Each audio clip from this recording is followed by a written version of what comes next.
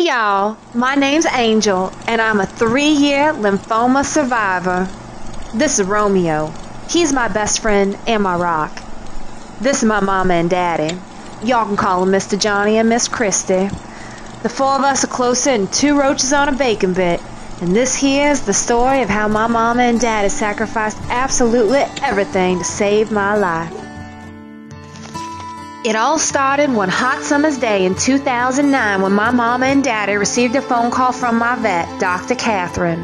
She said the lump on my belly was cancer, lymphoma to be exact, and that I had to start chemotherapy treatment immediately, especially if I wanted to be the flower girl at mama and daddy's wedding. Dr. Catherine gave me just 6 months to live with chemotherapy alone, and mama and daddy were thinking about canceling the wedding to pay for my treatments. I wasn't ready to leave my family.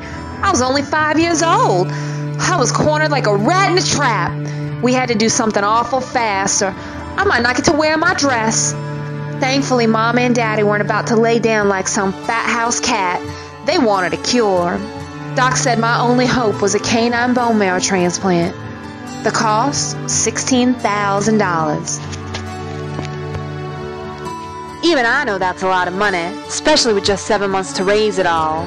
And that's when Daddy said, let's do it. We'll call it Save an Angel. Mama and Daddy canceled their wedding rings and honeymoon to pay for my chemo, but the wedding would go on. Like I said, we do everything together. After the wedding, Mama and Daddy began selling everything but the bare necessities. After most of our belongings were gone, we started turning other people's trash into cash. Mama and Daddy dove in every dumpster between New Orleans and Baton Rouge in hopes of finding a toaster, any other thing that could be sold to pay for my cure. Daddy would fix up stuff that didn't work, and then Mama would sell the stuff online. Our first real donation came from a lady at our first yard sale.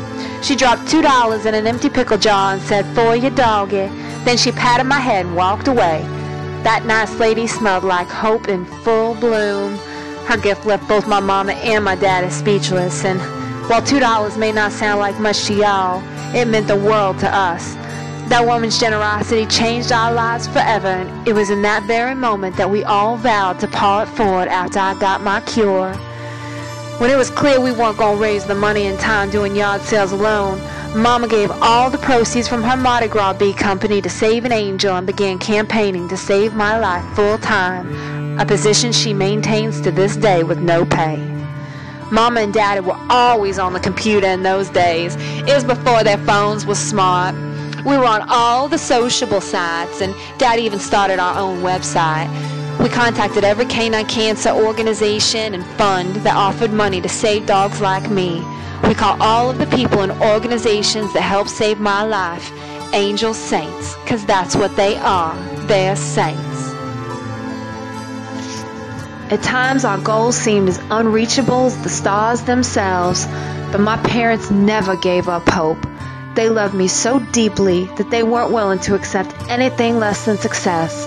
And I bet if you could put my parents' love into a syringe and injected it into my cancer, I wouldn't have even needed a bone marrow transplant. I don't think any puppy would.